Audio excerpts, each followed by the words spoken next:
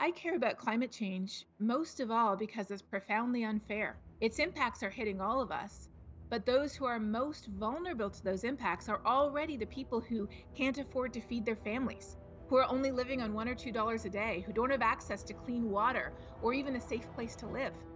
They're the ones who have done the very least to contribute to the problem, but they're the ones who are being impacted the most, and that really is not fair. So when massive hurricanes or floods or long-term sea level rise or wildfire destroys our homes, often people think, why am I living here? Or can I even live here? Or I have nothing left.